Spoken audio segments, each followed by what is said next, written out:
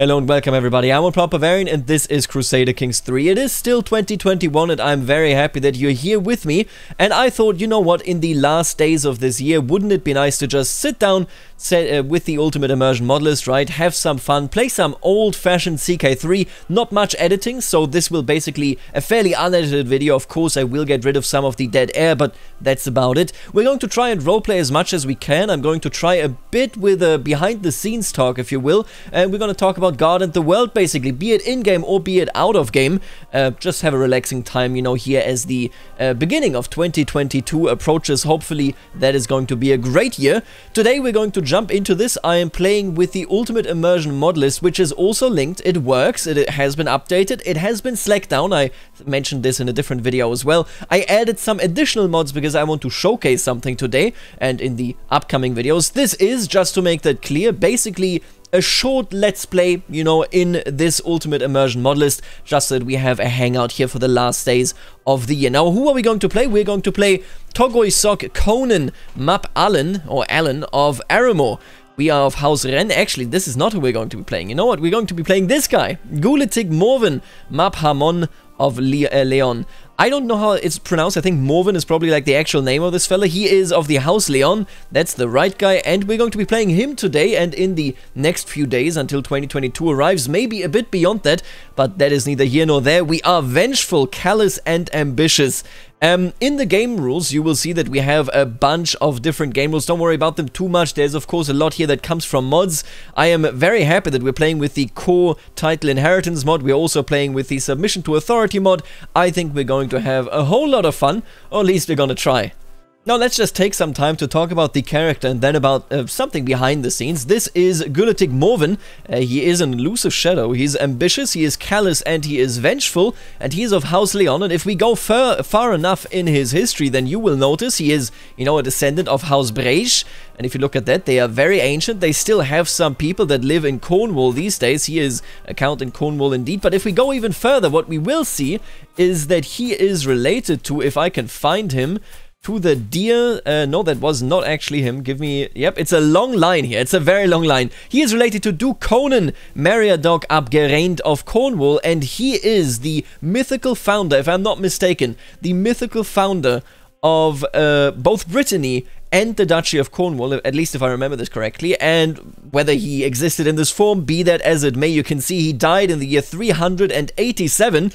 And we want to make his legacy come true. Of course, everybody here is also related to him. That is just the nature of living in Brittany. You know, very much feudalism was, of course, based on this family principle. So it shouldn't be really a surprise that we're all related to the, there he is, Conan Meriadoc. How do we feel about Alish here? -14, because we are ambitious. He's also ambitious. We're not all that friendly with one another. Maybe I have to scheme against him. I am an excellent schemer, of course. Beyond that, what you will see right here is that we are indeed in the submission to authority mod, and we also have the core title inheritance mod, and this is something that I want to approach right now. I got a question as well under the other video, under the Santa video, on the topic of why, for example, submission to authority isn't currently included in the Ultimate Immersion mod list. The answer is that I have like 20, 30, maybe even 40 mods that I would like to include in the mod list. But where I'm worried, be it about performance, I will, for example, mention I love the biography mod. That is just a truly gorgeous mod. I really love that one. But the performance, you know, hit that it takes, that is something that I really can't put into this mod list. And then there are other mods, for example, submission to authority, core title inheritance, feudal county interactions. Oh my god, I love feudal county interactions so much. It gives you like little pips here. You can just press a button, it will give you, I think, an event and whatnot, right? And it differs based on what the holding is. That stuff is so neat. It's not very intrusive. It's very cool. But the UI is a huge issue. Once, you know, for example, the holding thing is edited by anything, once, for example, your character window is edited by anything, everything goes bonkers. So I had to exclude so many mods. That is, of course, very sad, but there is a solution on the horizon, at least I hope there is. There are some very dedicated modders. I can't name all of them, but Gib, who is behind the community title project, if you've heard of it, the community name project. Then there's also Stick, who is behind all of the mostly mechanical mods. So, for example, we have submission to authority, terms and services applies, I can't quite remember the name there, then he also is the creator of this amazing mod that makes it so that if you get a child, and we currently don't have an intelligent child, but if you get a child that has a genetic trait, they will be there as potentially becoming their traits, but they will only be revealed later on into their life, making it so that, you know, you basically don't know whether your child is a genius. Hey, your child comes out and immediately knows it's a genius. That's obviously nonsense. So they are working on all of these amazing mods, but more importantly, they are working on a mod project that would make it so that any mod that is aware of this project that cooperates with it, which is very easy to do, can be modularly switched on and off. Meaning, right now, what I am running here, this core title inheritance and submission to authority, is only working and playing nice together because of an individual compatibility patch. What they are working on would make it so that we can sit down and basically, I can decide I play with this, I play without it, you can decide it on your own as well, and this unified UI mod that is at the end of your load list would always be able to account for it and have your window loaded in correctly, meaning that they never overlap. When will this come out? When will you be able to freely choose which mods to play with? When can I fully put in the entire, the entire UIM, so the entire mod list?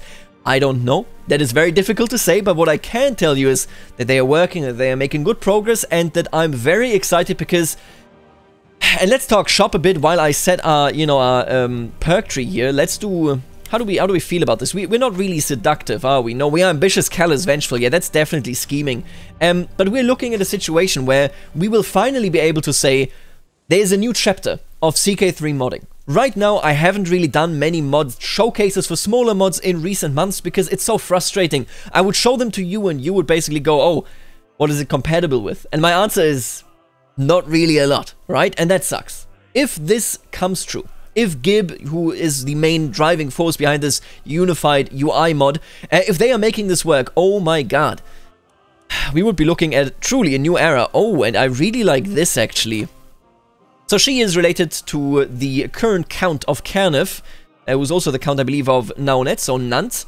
I think I'm going to marry her. I myself am 36, I already have a child. This is a great marriage. It stays within Brittany, gives me a lot of power base there, and gives me an alliance with one of my fellow vassals. I think I am a big fan of this. He doesn't have any other alliances, and he doesn't appear to have any other alliances either. Very, very interesting indeed. Alright, so this alliance is already a good step. How do we feel about our wife? We have a very positive opinion. In my humble opinion, also comes from the mostly mechanical mod, so that is quite nice. But yeah, anyway, what I just wanted to say here as we kick it off is basically, I hope that 2022 can be a year for modding where we finally get a proper playset, a fully well-rounded, well-conceived playset for immersive mods just in vanilla, basically just vanilla plus, you know, much like CK2 plus, like HIP, that sort of stuff.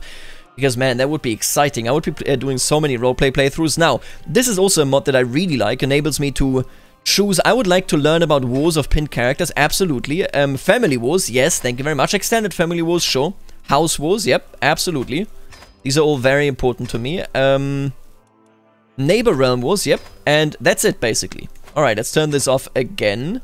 Very nice. And then we're going to move on and go on a pilgrimage. You know what? Let's just start out with that. We're not incredibly religious, but hey, this is just what tradition demands. Go on Trowbridge pilgrimage. I shall go on the Trowbridge pilgrimage and visit towns associated with the 7 founding saints of Brittany. Let's learn some history here. You will travel to 7 towns in Brittany, each dedicated to a local Breton saint. Historical context: although local pilgrimages have been a major part of Breton culture for centuries, like in many other parts of the Christian world, Trowbridge is a modern term and concept used here as a convenience to represent historical pilgrimages in the region. I believe this is from the Rice mod made by CyberXCan. I love these events. I love these local sort of historical tidbits. Really a big fan.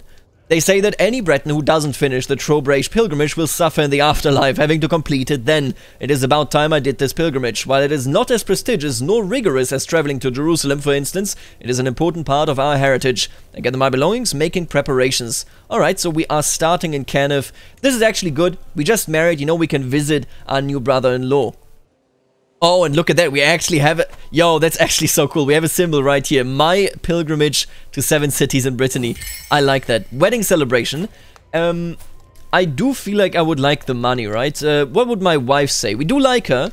She's generous. You know what? I'll let my subjects enjoy the festivities without worry or care. I'm doing that just to basically win the favor of Adelindis. That is something that maybe we want to do to, you know, make sure that she doesn't betray me in the name of her old house. Maybe we even want to romance her here. Oh, she does not like that. She dislikes ambitious and she dislikes callous. What about seduce? Yeah, that doesn't... You know what? I'll just try to sway her. Let's just try to gain her opinion before we do anything else. The Trobrage begins. The day has come. It is time to begin the Trobrage pilgrimage. I will thus travel to the 7 towns of the founding saints. First is Quimper, Saint Corentin's town. Let's do it. The rustic town of Quimper isn't as elegant nor extravagant as I would have wished, but it certainly has a certain charm. The conservative folk here are very spiritual, and the religious atmosphere is a good start to my pilgrimage. Can I see... Oh yeah, this is Quimper. So this is the actual city, this barony right here. I make way to the Church of St. Corentin to pray and reflect. He was the first bishop of this town, and it is said that he had a miraculous fish whose parts would regrow, thus allowing him to sustain himself for as long as he needed. After I pray, but before I leave Quimper, I'll make sure to enjoy the local cuisine. Tomorrow I head for St. Paul de Leon. Is that mine? That could be my city, but honestly, I wouldn't actually know. St. Paul de Leon is a lovely seaside town blessed with picturesque beaches and the refreshing ocean air. There are an unusual amount of vegetables and fruits growing here, which is unsurprising given the story surrounding St. Paul Aurelian, the great saint of this town. It is here where St. Paul Aurelian established an important monastery. He had an interesting habit of refusing to eat meat and is said to have lived to almost a century and a half. Jesus. Wow, yeah, that must be very helpful then. Perhaps I should honor his temperance somehow before I leave for Tréguier. I'll refuse to consume any kind of meat while at Saint Paul de Leon. You know what? Sure. Let's just commit to it. He's not particularly religious, but I don't think, you know, since he's not cynical, I don't think he would be against this, so let's just do it. Let's try this. Maybe it'll help us discover a new lifestyle. Alright, we are in Tréguier now. Tréguier is a seaside town like Saint Paul de Leon, but it is much busier. An important local port, it is often busy with commerce and trade. Perhaps this place is not always the best fit for a more contemplative religious experience, but that is not necessarily a bad thing. Tréguier is the town of Saint Tudwell, a renowned hermit and monastic who was later made bishop of this town. I must practice his patience as I wade through the throngs of pilgrims. After this, we go to Saint-Brieuc. Observe the traders and see how business is doing while I'm here. Ooh. That's interesting. It's a nice little bonus. Converse with the cosmopolitan pilgrims and hear their stories. I mean, this sort of would fit us, right? We would basically try to get a whiff of the greater town, right? We're currently just sitting in Brest, and we would like to get, you know, what it maybe would feel like to live in Guenay, so in the capital of Brittany, or in Nantes, maybe. You know, this is, of course, at a very important river here, at the Loire, and with the Loire, that is a lot of trade. That is a true city of the world, so... maybe we want to learn what it is like to live over there. Focus on spiritual matters instead. No, you know what? I will try to converse with the cosmopolitan pilgrims right here. It did not work out. Saint-Brieuc. Now I am at Saint-Brieuc, yet another harbor town. I'm a bit tired of the busy towns I've recently come, and thankfully Saint-Brieuc offers refuge in its natural bay, a large reserve of green scenery against the blue waters below. As the locals told me, I can even see and hear hundreds and thousands of birds here, flourishing in this holy site. Here's the town of the great Saint-Brieuc, who founded the monastery that this town revolves around. I'm lucky to be in the oratory he established, where I can lend myself to quiet prayer. A holy place indeed. My next destination after this is Saint-Malo or Saint-Malo. I was a bit apprehensive about going to Saint-Malo at first. It is known as a rough neighborhood where dwell pirates, rowdy seamen and fearsome adventurers. Damn, but I realized this is only one part of the town. There are also normal people who live here with good virtue despite, or maybe because of, their surroundings. Saint-Malo's patron, Saint Malo, perhaps fits this town to some extent. A disciple of Saint Brendan, so I'm told, he was said to have traveled and adventured the high seas with his master, reaching a mysterious land called the Blessed Isles. I wonder what heathens he converted on those isles. Damn, I am actually gonna Google that. I want to know what those Blessed Isles are. Once I'm done here, I will travel next to Dole. Mingle with and understand the ne'er-do-wells, or are they not God's children too? Stay on the quiet side of town. I prefer the company of pious, virtuous people. No, I mean, we're not very pious. I'm gonna maybe find somebody that can help me scheme, right? We're gonna try to make some contacts here.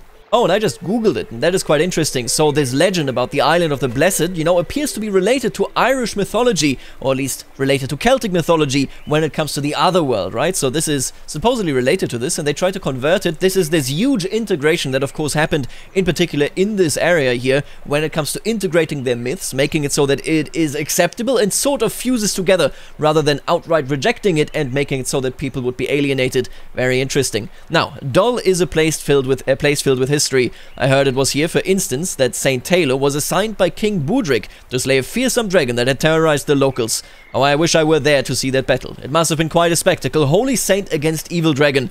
It was also here that Saint Taylor and Saint Dol planted the fruit groves that remain to this day. As I stroll under these trees, I cannot help but feel at ease in the midst of nature, God's creation. Not to mention the fruit they bear is delicious.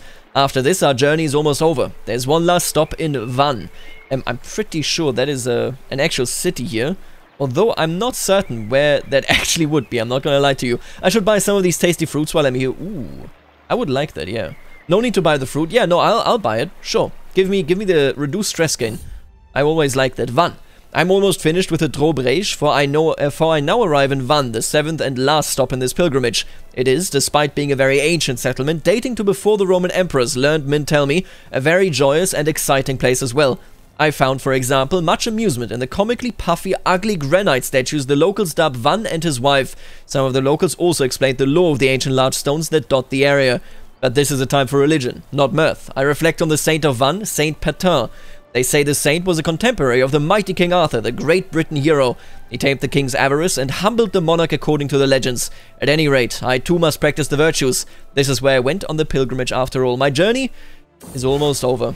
Dróbrej ends. My old residence looms on the horizon. I am home, having finished the traveling to the 7 holy sites across Brittany. A duty all good Christians in Brittany must follow undoubtedly. I have reflected on much through this pilgrimage and seen the spiritual wonders of our land and our religious heritage. Yeah, look at that. We are now a pilgrim. That is pretty neat. We gained a determined pilgrim. Oh, wow. That is from the tenet, of course, and then this, in particular, he gives us a 0.6 per month piety. That is quite respectable. We were negative until now because we are a sinner by being vengeful, but now we are, you know, a pilgrim, and that is quite nice. It reflects nicely on us, and I mean, I would say it would reflect even more nicely on us if we could do something about him. You know what I will do? I will actually try to get a good relationship with our fellow vassal. We have Eduard here, Edouard, and he is apparently being educated in diplomacy. We could educate him in intrigue, but you know what? He is a diplomat, and Joel, Map Allen, I would like you to be the ward, you know, to be the person that takes care of our son. This was my son. There he is. Yeah, please educate this fella. Teach him to be a good diplomat. You know, that is something that I would like to see. Please don't make him a coward, though. I would not enjoy that. But you need friendship. You need a good relationship within your realm if you want to succeed in medieval Europe. That's just the way it is. Now, most of my negative feelings are, of course, oriented towards our liege, Conan, here. And he has pretty high authority. Look at that. He's at rank 4. So, yeah, the absolute authority is very, very strong. Of course, you know, gives him a lot of rights against us. He can revoke titles. He can retract vassals to actually get rid of this. We certainly want to change our contract. As soon as I can, I will be picking up Truth as relatives so that I can get a hook on him and then change my contract. We definitely need to, like, lower this. I mean, no doubt about it. Even now, honestly, why don't we just do a Liberty faction? Yeah, I want this to be weakened. And I think this is the best way that we can do this. None here would join me. I wonder why. They certainly... Oh, he is terrified of our liege. Damn, very interesting. And I am known as the Wanderer. What a cool little nickname. I like the epithet mod. That adds so much character that we actually just got this. I mean, we are somebody that, you know, was on a pilgrimage. And my god, our stats are actually insane. So that is definitely a name that I enjoy. Do we see any other names? He's the Stout. Okay, yeah, fair enough. He's the bastard. I mean, you know who he is. Good old Willie. How is our population doing, by the way? A new claimant?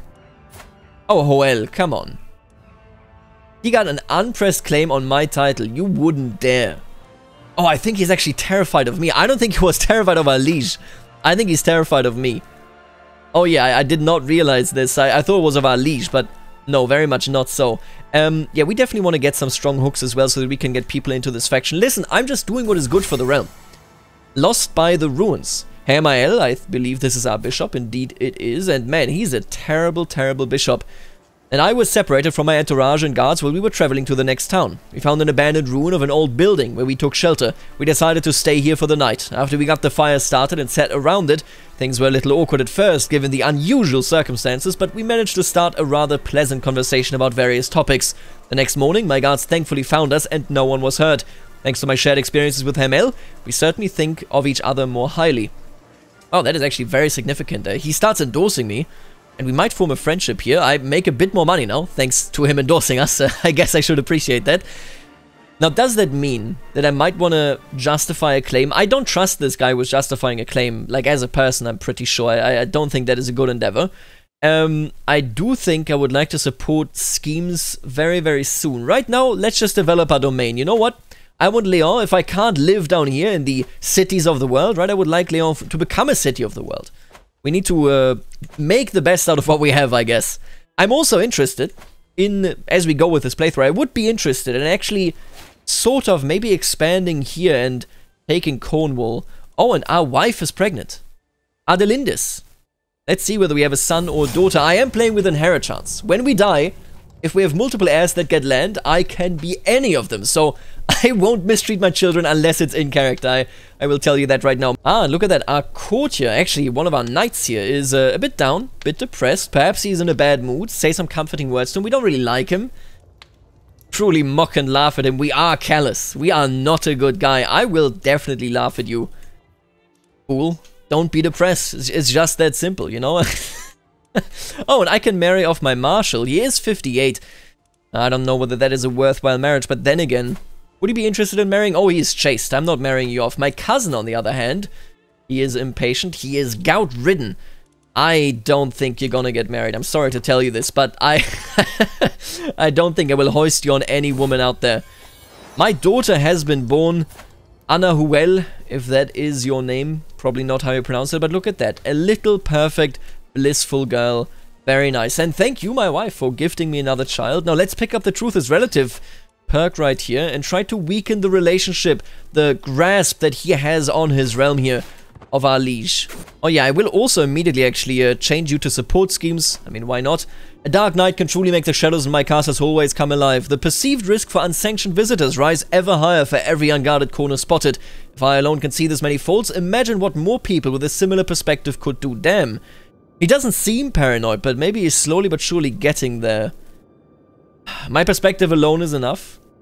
You know what? I'm just gonna go with my perspective alone is enough. I don't think we are necessarily paranoid, so I don't think we need to focus on home defense, but I do think we need to focus on aggressive defense. In 10 months, we should have, you know, a hook on our dear liege. At least I hope so. And my wife, would you be interested in maybe actually starting to have a romance? You know what, quite frankly, I'm going to do this already. I'm going to give her...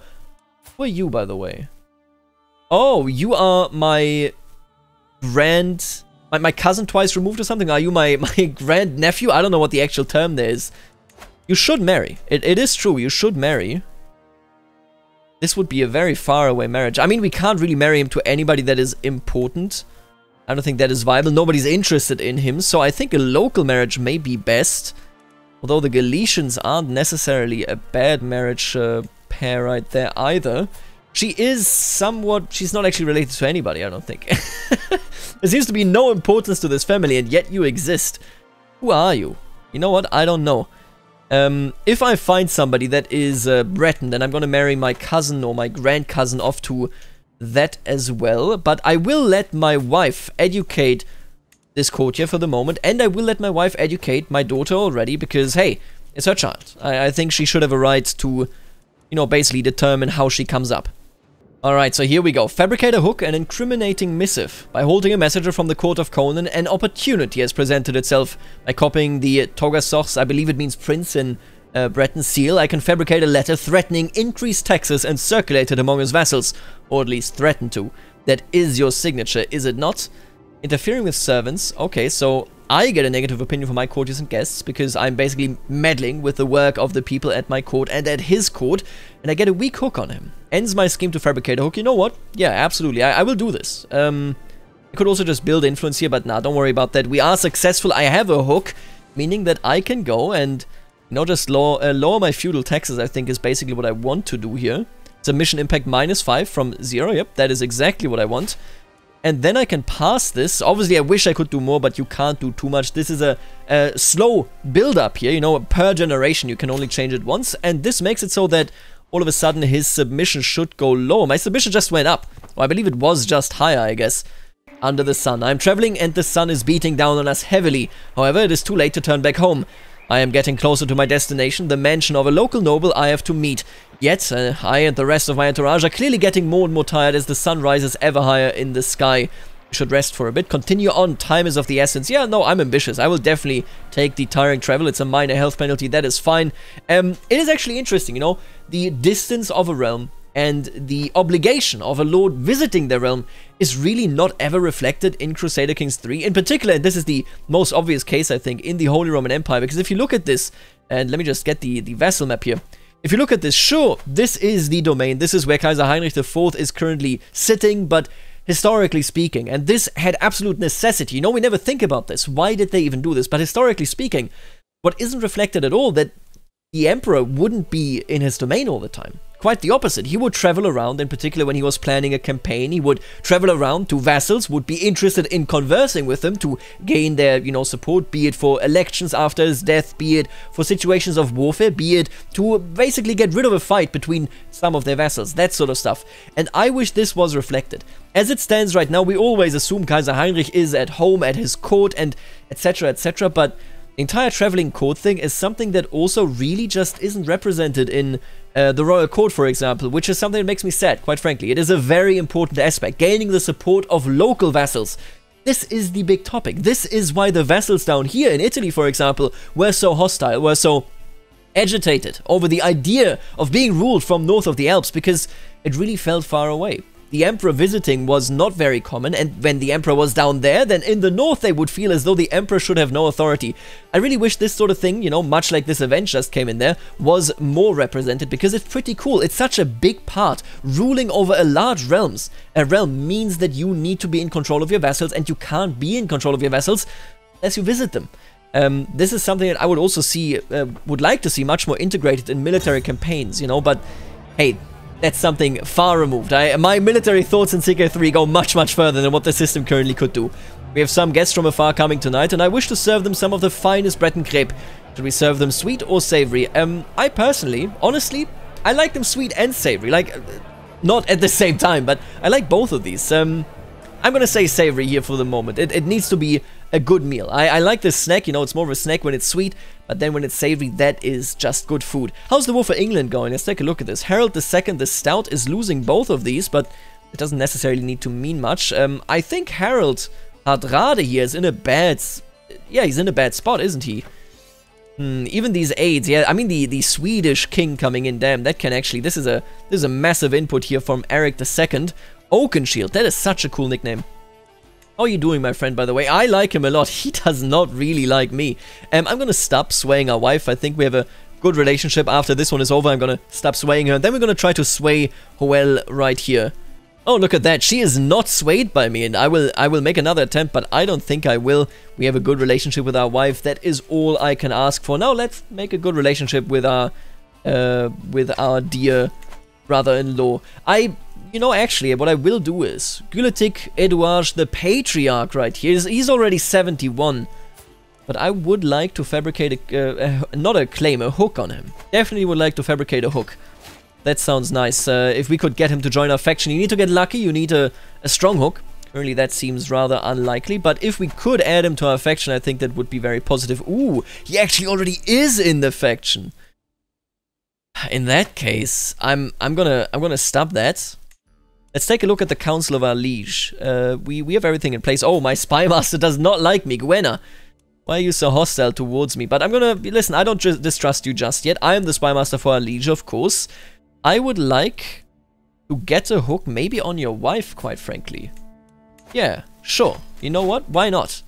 Having somebody so close to our Liege sounds like a good plan to me. And wow, she is the granddaughter of the King of England and of the King of the Kievan Rus.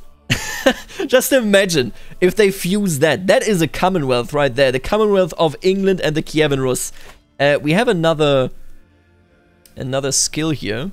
I think I would like to find some secrets, and then I'm actually going to immediately send out her, Gwenna. You should go and find some secrets about my dear liege. Yeah, we're going to try to focus everything on our liege. Sleep terrors. Locals from Lyon have reported most unusual and concerning incidents. Several sources have claimed that they have seen otherworldly shadows, vaguely in the shape of people, going around attempting to kill unsuspecting innocents. The common thread here is that the shadows tend to appear at night as people are falling asleep or waking up. Reputable scholars and priests believe this is nothing but hysteria. Troubling times we live in. Are we, in particular, do we believe in this sort of thing? Reports of shadow people? Send in priests to pray, guard, preserve us. All the scholars are right, it's just hysteria. This option decreases how long the counting modifier in question will last compared for the default option. Ah, so this would be for 7 years. You know what? No, the scholars are right. I will eat that prestige, certainly. I don't really see an issue with that. And can I dismiss this? Yeah, look at that. We have no current situation. There's nothing we can do in particular, and that is perfectly fine. Oh my god, what happened to my son? My son is wounded. Wait a minute. He does have a friend. That is... Oh, that is very nice.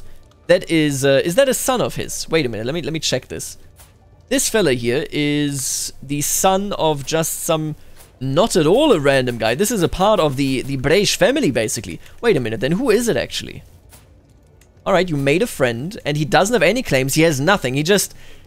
is a long-standing family member, I guess. I mean, that's good enough. We could potentially marry him, actually, to our daughter. Matrilineally, ideally, which would further, you know, sort of enshrine this, yeah, okay, you know what, let's do this. This is not a very prestigious marriage, but he is a part of the old family, and, hey, old blood likes to marry old blood. That's just the way it is. It has come to my attention that some local commoners are moving to compare the capital of my brother-in-law, Guletic Hoel. Locals, newly settled or not, praising me can surely do no harm to this perception of me. Take this gold and make sure you are heard. Yeah, you know what, sure. I would like him to like me. Again, we are scheming against him as well. Or we would like to anyway, but we'll do that eventually, right? Alright, in my work at the court of Twagasik Conan, I have failed to find any secrets that his bishop Helguthan might possess. However, the truth does not have to stop us. It would be simple to make sure that Helguthan suddenly did have secrets he would not want to get out. So this is his bishop. I like it. How much money is this? 50, and it is a strong hook. We could certainly murder our liege with that. I can, with that strong hook, we can do a lot. We could do a lot in terms of him joining us, but right now he's not in particular very useful. I wonder why he isn't joining us. I need that strong hook, I really do, and we could lower our obligations. But you know what? I think I'm gonna call it here for the first episode.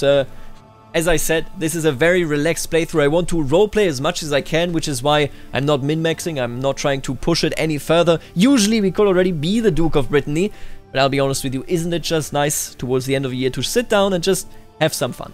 I hope that you're having a good time as we again walk towards 2022. I'll see you tomorrow in the next episode of this series here as we play in Brittany. See you later, alligator.